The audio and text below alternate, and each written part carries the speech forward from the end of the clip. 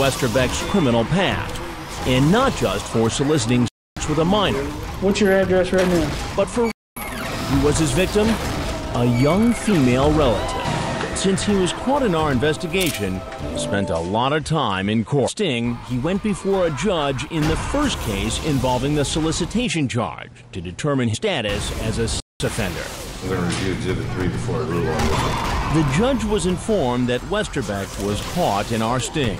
I am required in this hearing to make a determination as to whether or not presented the defendant will commit future offenses. In this case, you've made it very clear, Mr. Westerbeck, as to whether or not